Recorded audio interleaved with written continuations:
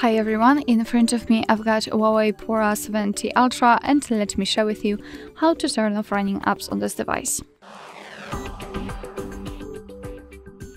So all we have to do is to open the recents, and if you've got the 3 buttons navigation, just tap on the button with a square icon, and if you've got the gesture, swipe your finger from the bottom to the center of your device, just, whoa, maybe not like that.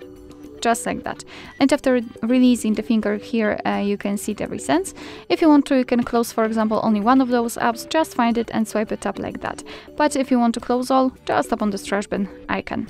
As you can see, we've got this information, so we can enter the recents to check, and here we've got no recent items, which means that we just successfully closed all background apps.